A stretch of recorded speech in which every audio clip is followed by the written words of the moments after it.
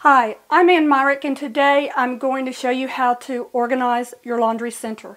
The important thing is in your laundry room, everything that you actually need in your laundry room, you put in the cabinets, but what you don't use, then get out. Because the best thing is to use your laundry center only as your laundry center.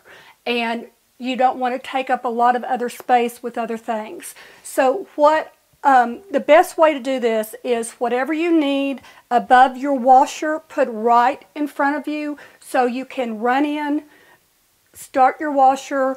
Whatever you need is right at your fingertips, and you're finished. You can shut the doors and go. Also, things to have in your laundry room, of course, are laundry baskets. You want another thing you could put in, which is nice, is you can put a bar, and many times you can use what is used for a shower. A bar that goes across, and then you could have hangers so you can hang your clothes to drip dry.